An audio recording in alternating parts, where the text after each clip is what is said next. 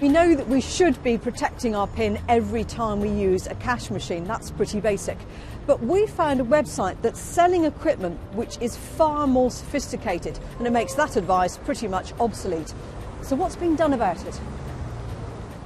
I've come to London to meet the team set up to fight cash machine fraud. I want to show them what we've found, including this website. It only sells equipment to commit cash point crime, and even tells me it's developed a much better way of doing it.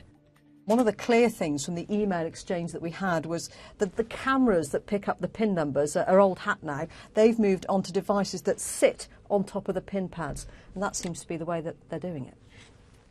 In other words, protecting your PIN is no longer enough. First of all, there's a big effort amongst the police and the banks to work internationally through a number of big agreements across the world to identify the people behind these sites and to close them down.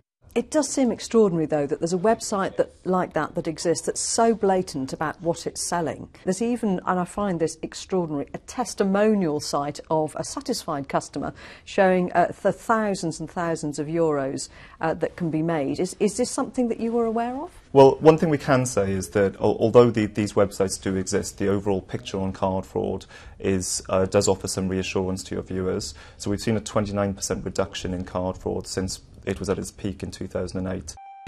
So card fraud as a whole may be down, but cash point fraud has tripled in the UK in the last year alone, something our man in America seems aware of. That's why the Russians and the Bulgarians all tried to go out there, because the money there is extremely good. There we go. He's very clearly saying that the UK is a hot spot and the money is really good. Must be like nailing jelly to a wall, trying to catch these guys.